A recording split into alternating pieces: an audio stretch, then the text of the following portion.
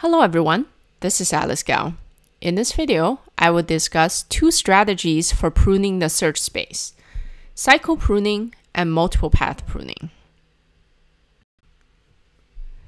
Let's look at cycle pruning. First, what is cycle pruning? Cycle pruning means that whenever we detect that we're following a cycle, we stop following the path and discard it. There are several reasons for performing cycle pruning.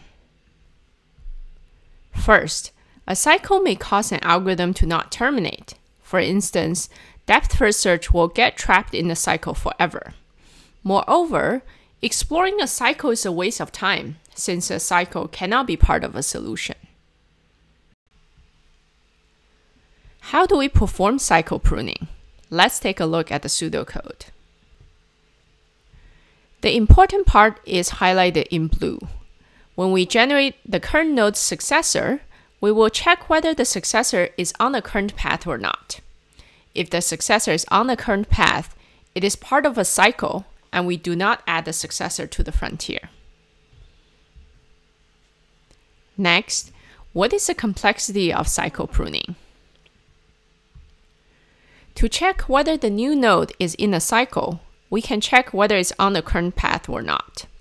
In the worst case, we need to go through all the nodes on the path. This is going to take time that's linear in the length of the path. Most search algorithms need to store multiple paths on the frontier, so linear time is the best that we can achieve for these algorithms. Breadth-first search is one example of such algorithms. However, for depth-first search, we can do better. DFS only remembers one path at a time. We can store all the nodes on the current path in the hash map.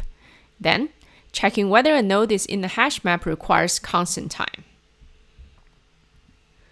Another way to implement cycle pruning for DFS is to add a Boolean flag to each node. The flag is true if the node is on the current path and false otherwise. When we generate a new node, the flag tells us whether the new node is on the current path or not. Next, let's look at the second pruning strategy, multiple path pruning. Why do we want to use multipath pruning?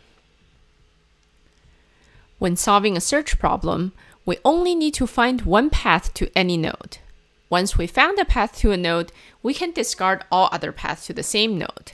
This is called multipath pruning. What is the relationship between cycle pruning and multipath pruning? This is an interesting question. Pause the video and think about this for a minute. Then keep watching.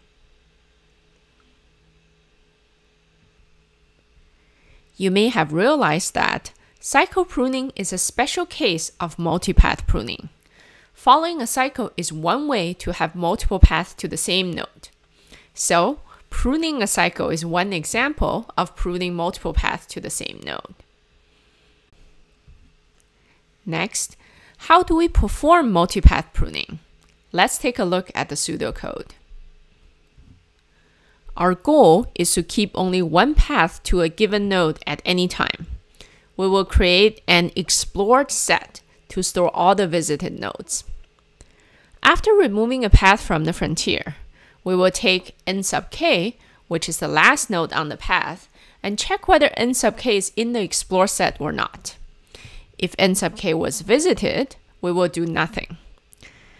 Otherwise, we will add n sub k to the explore set and expand the node, which means performing the go test and adding its successors to the frontier.